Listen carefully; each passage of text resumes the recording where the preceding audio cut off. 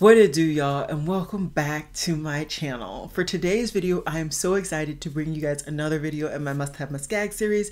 This is my series I created inspired by Samantha March's Will I Buy It series. I also have her series and the community playlist linked down below, as well as all the Instagram pages I follow to get all of this makeup knowledge. If you see an asterisk behind down below in the affiliated links, that means that it's affiliated. If you shop through it, I very much appreciate it. Otherwise, no big deal at all. I'm just truly happy that you're here to talk makeup with me. It doesn't happen very often lately, but I'm still happy every time I'm able to sit down here and talk to you guys about makeup, beauty, whatever it is for the day. I will, of course, be filming this eye tutorial and of course full face throughout this video per usual, so just sit back and enjoy. And yeah, I'm not gonna do a long intro, let's just get into it.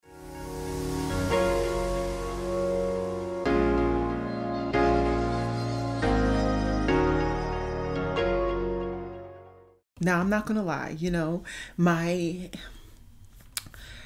obsession with makeup has definitely drawn back a little bit, which I think in the grand scheme of things is good. I'm getting use out of the products that I already have. I have time to prioritize other things, but I still do enjoy talking about makeup, applying makeup, etc. And so that's what we're going to be doing today. We're going to be doing some basic Betty type stuff. I'm a tinge bit rusty. It has been a tinge of a time before since I have actually filmed, so hopefully we get this in kind of a decently one take.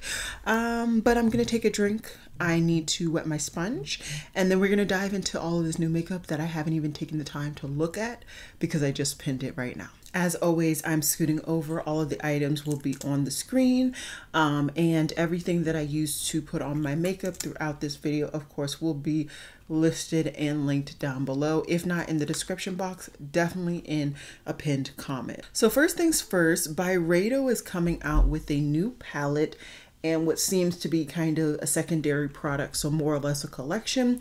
And this is their Mineralscapes collection with the Mineralscape eyeshadow palette and then a lip vinyl.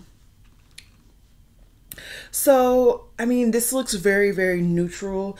I see great kind of compliments and really great love for certain Byredo products, depending on the color scheme and depending on the YouTuber's vibes. I definitely think that this palette overall works for, you know, great eyeshadow looks. That said, it is $115 and that just doesn't seem reasonable for me right now. It just doesn't seem no, nothing about that is really making me intrigued enough to pick that up. So I'm going to go ahead and skip. Something that I think a lot of people are going to be really excited about is a new product from YSL. And these are their Candy Glow Tinted Butter Bombs. Now, I want to say last week, I finally uploaded at least the part 1 of me comparing lip oils, lip balms, and lip, mask that I have tried out in my collection. A variety of different kind of formulations, consistencies, all of that. I'm not going to go into that video, but if you're interested, I'll do my best to either link it down below or in the cards, but I will try to link it somewhere for you to like have easy access to it. And I was talking about one of the products that I have from YSL, and it's a lip product, and it is, they consider a lip balm, I want to say, but now they're coming out with a new formula which are called the butter bombs. So I think they're coming out with this formula now, one, because balm type products and lip oil type products are very popular. So that naming is just going to be a lot more catchy, and this is the time. Even though, yes, they have a balm type product, I think just a lot of people don't associate that product with the name balm. So they're not necessarily getting the traction that they could outside of like potentially now coming out with this product now, if that makes any sense. So I definitely think this is smart for the brand.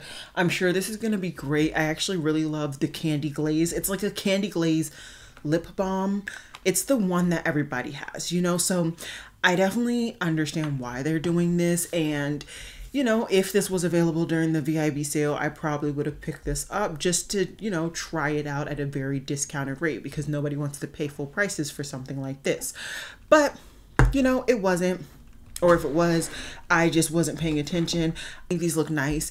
I may pick them up when they go on sale. Otherwise, I'm good. Charlotte Tilbury is now trying to diversify her range. It's very interesting seeing that she is now coming out with perfumes. And from what I can tell, the reaction of a lot of the community that I follow. Now, like I've been saying, I have been so busy that like I have not had the time to really watch the YouTubers that typically I used to watch a lot when it comes to makeup. So I don't really know kind of the consensus, if you will, on like how people are feeling about this. But from the thumbnails, I feel like a lot of people are really not loving the concept that Charlotte Tilbury is diversifying in this way.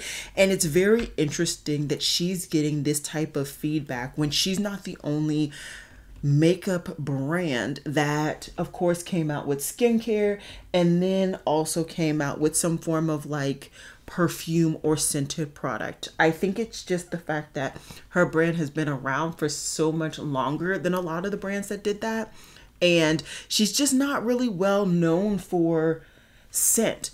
The brand that keeps coming to my brain every time I kind of think about this particular issue with this particular launch is Fenty. So Rihanna, previously to even coming out with Fenty Beauty, people used to talk about how good she smelled in person, which is why one of the By Kilian perfumes got so popular, which is Love, by the way, in case you did not know. So that, I think the association between Rihanna, Fenty, there's like a hair, Rihanna, Fenty, and then Fenty perfume, I don't think anybody kind of fluffed up any feathers because of that. But I've literally never heard anybody talk about how good Charlotte Tilbury smells or how she always wears perfume or whatever kind of combination of those words you want to say. And so I think that's why so many people are kind of like side-eyeing this release. At this point, we're just in the day and age where a lot of brands are just going to be diversifying so that they can continue to bring in the capital no matter what people are kind of purchasing. Even me, right? So there were so many times throughout the years that I have been kind of in love with makeup where I have bought anything from a favorite brand. But as I'm sure you guys are feeling, and I think honestly the whole community as a whole is feeling, we're kind of bored. We're kind of tired. You're not really getting a lot of really new, unique releases, new textures, new formulas. So you're starting to kind of potentially not buy as much makeup, maybe even gaining more hobbies or different hobbies if you are growing older like I am. I'm now 30. So of course my hobbies are slightly changing as, you know, I change and all of that jazz. I feel like once you hit your 30s, everybody wants to be in love with plants, and I am no different. So it's like they're trying to keep their audience in whatever fashion they can. If at that moment they're into fragrance, well, Charlotte Tilbury has fragrance. If in that moment they're into skincare, well, Charlotte Tilbury has skincare. If in that moment they're obsessed with makeup, Charlotte Tilbury has makeup. And I think we're going to just keep seeing brands expanding and expanding and expanding. You see that also at like Makeup Revolution. I mean, say what you will about the brand. First of all, they do a lot, but also they have skincare range, they have makeup ranges, they have hair care ranges, and it's not just one range. The brand is a conglomerate, I feel like, at this point when it comes to beauty, and it's because of the fact that they want to make sure whatever their particular audience is into at that moment, whatever their particular audience needs at that moment, they know they can go to Makeup Revolution to pick it up. And you know, at the end of the day, we're at a point in, you know, societies overall, not just any one society, where people are really paying attention to how they're spending their money, because it's getting real out here.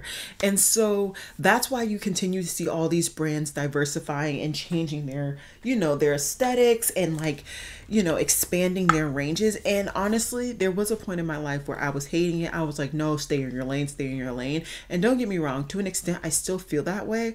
But now, even as a consumer, I understand why the brand is doing it. Now, whether I'll support that, that is a completely different thing, but I understand it now. And that's the difference from, you know, a couple of years ago. My base is looking really, really good. I'm really happy with this.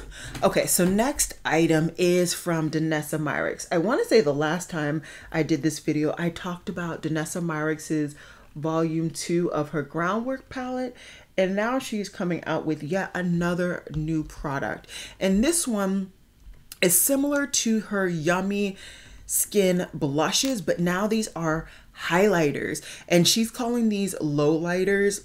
I think this is genius. She's had cream highlighters in her range prior, and she has them in kind of 2 different formulations.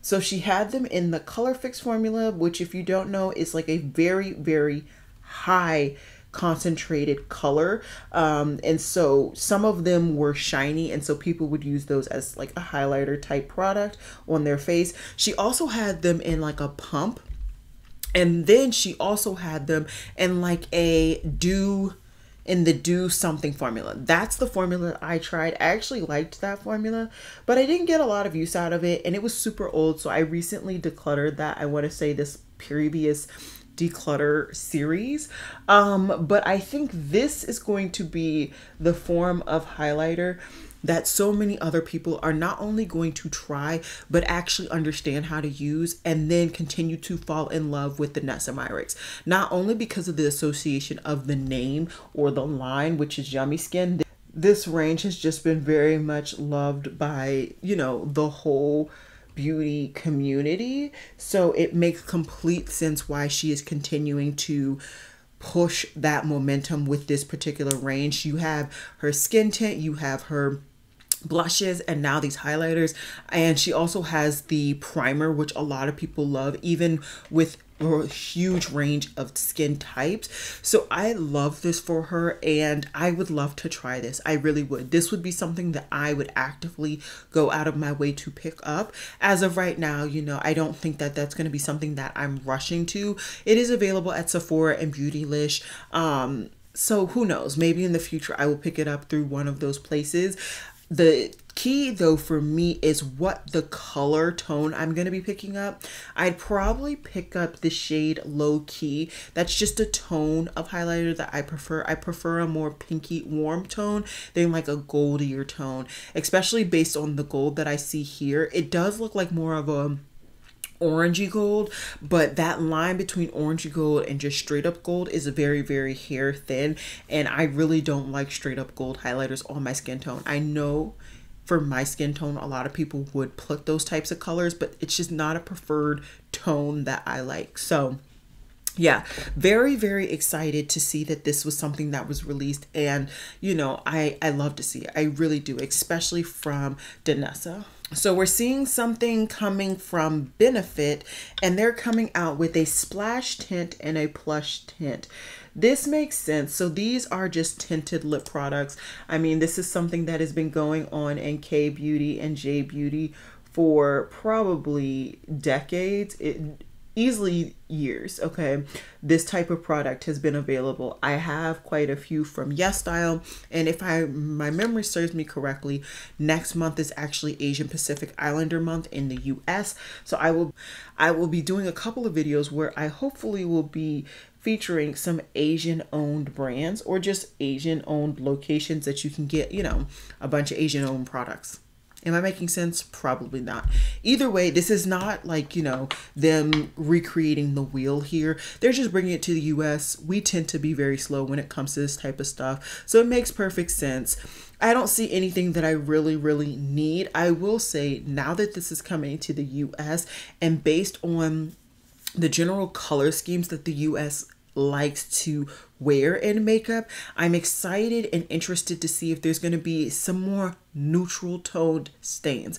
I understand the concept of the stain is for you to have, like, you know, the popsicle kind of color, for you to have some color, but it to look, you know, matte but not feel matte or whatever. I get that cool concept. I really, really do.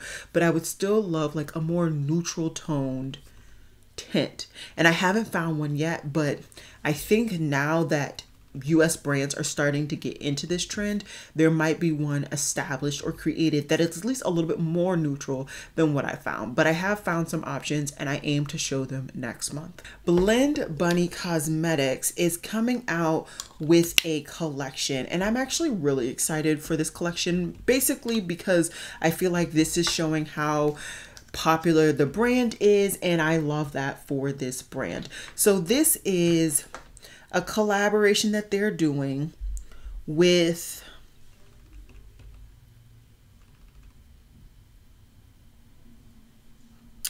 they don't have the name of the influencer on here. I think it's Ellis. I think that's their name. So I'm really excited to see this personally, just because of the fact that once a brand starts doing collaborations like this, like I said, that just means that they are really popular. They're getting the recognition that they deserve. And from what I have tried from Blend Bunny, I definitely think that they deserve recognition, but also just the opportunity to continue to expand their audience and who knows about them. So I love this. I think collaborations are a really good way for a brand to get their name out there, because there are people who know about Ellis and their artistic talent. I don't know where they are kind of known and where they post, but I'm sure they're somebody that has an audience, which is always good.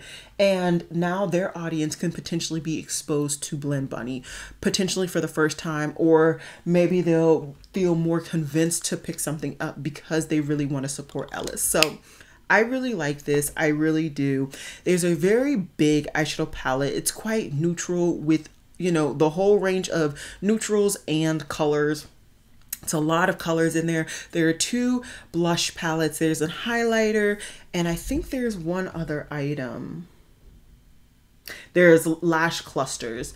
This is not something that I think I'm going to be picking up from, but like I said, I'm going to continue to just be happy for the brand and for the collaborator, and just recognize the fact that it takes a lot of work to collaborate. It takes a lot of work to kind of build that bond with a brand, and I'm just happy for them that they were able to find it in each other to kind of go this next step to do this. I really like them. Congratulations to both of them. Keep up the good work, I guess. I don't know. Keeping it going, we have some new products that dropped from About Face. Now these, the packaging looks really, really interesting, and I wonder if the packaging is telling the full story. So these are the Energy Angels collection, and these have a plethora of holographic eye paints and fractal eye paints, along with lip light highlighter fluids and lashes. Now I've tried their highlighter, their light lock highlighter. It was in the cream formula, not a liquid, and I actually did enjoy the product. Was it a favorite? Not so much, but I enjoyed it, and that's a lot coming from me, because quite a few products that are in that type of packaging I just don't like. I don't like at all. So I did actually like that, and historically I have enjoyed their paints as well. So really interested in this. I mean, the colors look really, really pretty. Is there anything groundbreaking once again here? Unfortunately, I don't think so. Once again, something I think I could be tempted to do is try the highlighter liquid. That is a Formula Tangent product that I enjoyed the kind of original version. So I would be interested in potentially trying, you know, this newer, more liquidy version. I am not a huge fan of liquid highlighters historically and normally, but I try it. I really would. I'd probably pick it up from Ulta in the event that, you know, it's not for me, or even if I can find it in store, that's even better, because then if I swatch it and I know the formula is not going to be something that I try, I don't need to pick it up. I don't need to waste the physical product. So that's kind of my thought process there with that particular item. Just trying it, testing it out.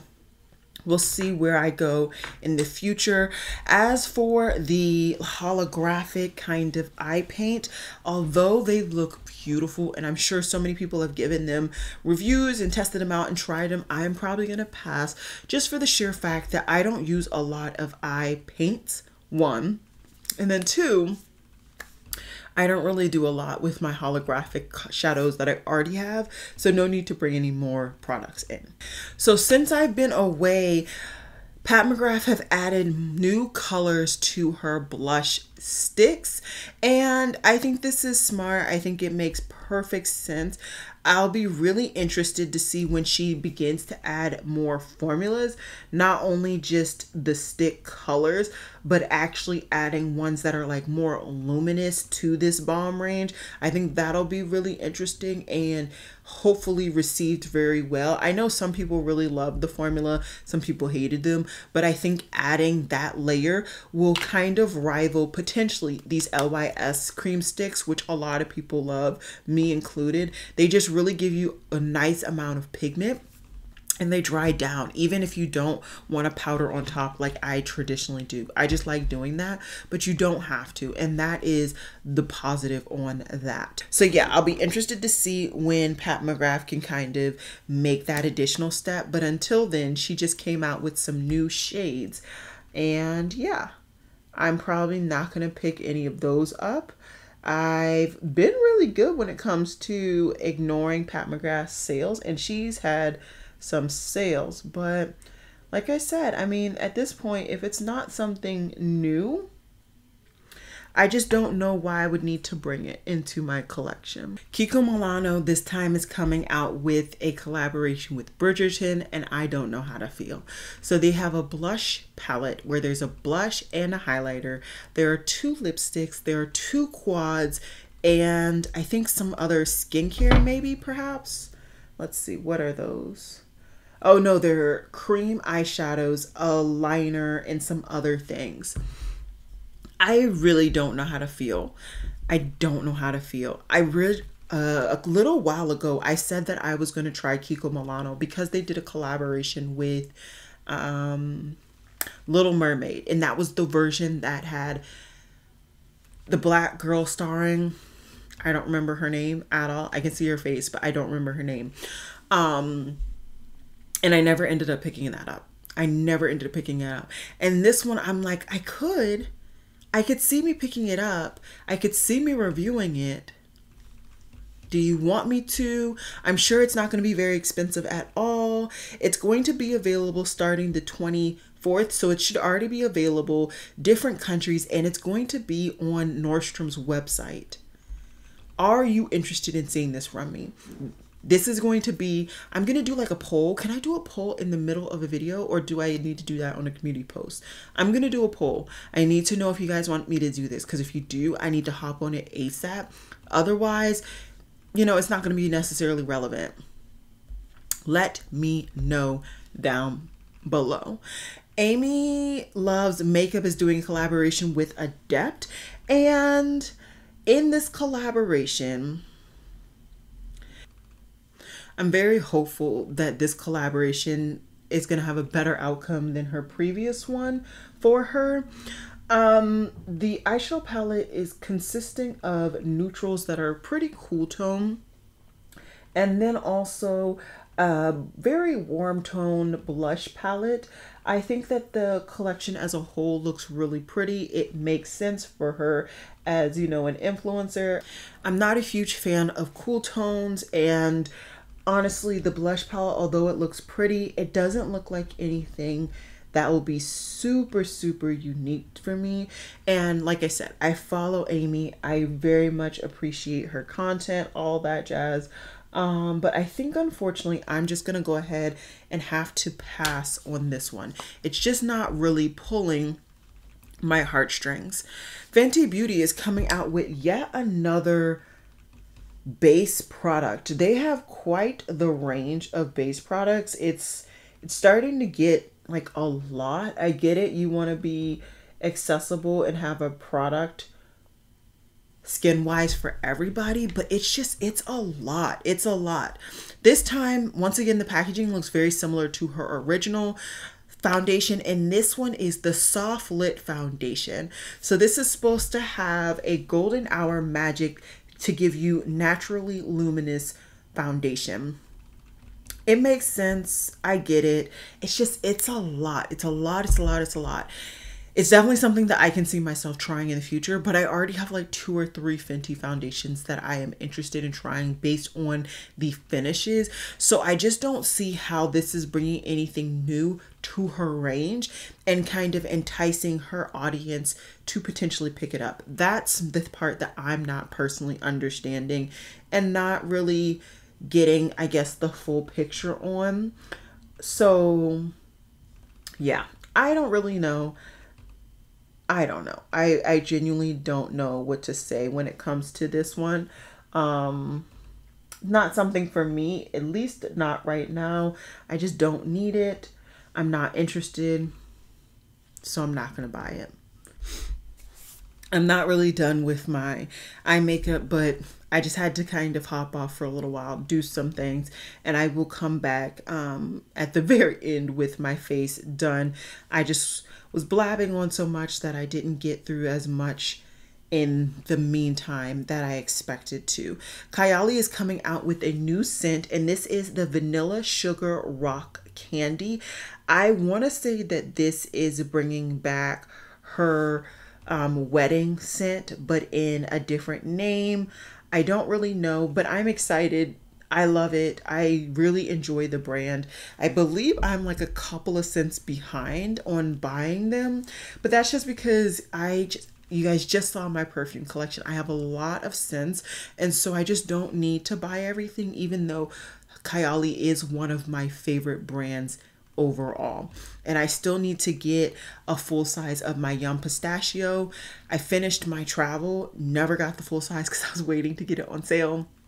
Regardless though, it is definitely a brand I will probably end up picking up some of these more kind of offbeat ones that I haven't picked up to try, and this is definitely one of them. Lancome is coming out with a range of bronzers. For once, I feel like this is actually a decent range. Granted, in the picture, I mean, it doesn't really get too deep, but it feels like they tried, so I guess I'll give it to them for that. But yeah, I don't feel like the dark model that they have on screen actually has any bronzer on, so let that be the test for you.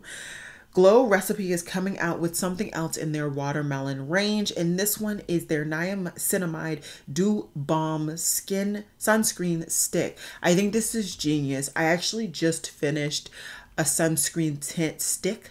I loved it. I even got it from my mom. My mom was raving for it, and she does not really enjoy putting on skincare at all. So I've slowly gotten her into skincare lately, and that is one of those products that she actually enjoys putting on because it's so easy. You just swipe it on, rub it in a little bit, and you're good to go. And especially if you're trying to do something on the go, reapply throughout the day, those types of formulations are just great. I'm sure a lot of people are going to try this formula just because of the association with the range and all of that jazz. Power to them. I'm probably going to stick with quite a few of the sunscreens that I already have because I do have a plethora, but I will potentially see some reviews on this one. It seems as though Hourglass is dropping some more face palettes. I told you guys last year, and I'm sticking to it. I'm no longer participating in this charade of buying a palette thinking it's going to work on my skin tone, and it doesn't. So this is going to be an easy skip for me, and there is that. MAC is coming out with some new products, and these are for your brows. So one is the Locked Brow Gel for $24, and the other one is a brow pencil. I feel like MAC should come out with a really good formula in both of these. Whether it's something that I'm going to actively pick up, though, is another story. I do really love a nice hold. Right now, the one that I'm using, and I'm pretty much done with it, is the Patrick Ta Brow Gel. I'm pretty much down to the wire. I'm just kind of begging and pleading for enough gel to come out of it, but I need to retire it and move on to the next one.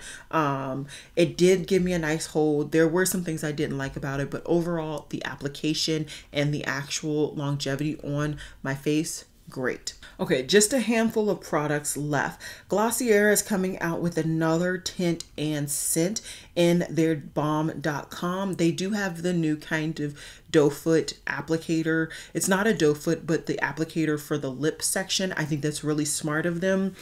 I have a .com somewhere, but it's the old packaging and it's pretty much Vaseline to me. So it's not something that I'm going to rush to pick up. Not a preferred texture when it comes to a balm for me. And once again, if you're interested, check out that most recent video where I kind of compared all of those products. NYX is adding to their Butter Melt range with blushes. This makes sense. Every couple of years, NYX comes out with a new range, more or less the same colors, just keeping that situation up to date. I still haven't tried the bronzer, so I probably won't try the blush anytime soon, but I'm sure it is a beautiful formula. I do feel like I've heard some really good things. Another recent foundation product is coming from Natasha Denona, and this is the High Glam Powder. I believe she came out with something in this range. Was it? Oh, it was the concealer. It was the concealer, and a lot of people really liked it. So I can definitely understand why they would come out with a powder foundation in that range. I want to say people were actually using that concealer more or less as a foundation. They would just kind of spot conceal, and so having this to kind of go over your whole face just to kind of keep that situation in check makes perfect sense. I never tried the concealer because I don't really go through concealers very quickly, and it's just not reasonable for me to pick up any additional. But yeah, I am gonna wait and see the reviews from others. Okay, so the last product that I want to talk about, and then I've got to go, okay, is the e.l.f. Cosmetics Bronzing Drops. This feels like they're trying to kind of dupe the Drunk Elephant Bronzing Drops. Makes complete sense, and this is supposed to give your skin a sun-kissed glow. So this is more of like a liquid tinted moisturizer, but more bronzy in effect. It makes perfect sense. It makes perfect sense. e.l.f. has really been making a name for themselves doing this for the last couple of years, so I understand why they're doing it again. Is this something I'm going to be picking up? No, I don't need bronzing drops, so there's that. Although I'm sure it would look really good on my skin, I don't need them, so not going to get them. So yeah. Let me finish up this makeup look because there's definitely some pieces missing, and then we will come back to wrap this video up. Alrighty guys, so this is the finished look, and honestly I think it looks really nice. Off camera I put on my eyeliner, which is just my normal LA girl. I put on my lashes, which I was gonna try a new style, but honestly I just don't have it in me to trim another set of lashes. These are just my Egypt's normal, and I also did try 2 new products that were sent to me. Full disclosure, they will be linked and listed down below. Eventually you guys will get a review, so do not worry. But yeah, I'm really enjoying the look. I think it looks really nice. I might need to do another video because I was gonna just kind of be done for the night. I do need to get this video up like pronto because I really want to get this video up today, which is Friday. But I might need to film something really quickly and then just really power through to do a quick editing session, if that makes sense. But yeah, with that said, nothing really crazy this week that I feel like I must have. But you know, that might just be me being kind of out of obsession mode when it comes to makeup and more in love mode. I would love to hear down below your opinions. And with that said, I will see you guys in my next video, which hopefully will be very soon. Bye guys.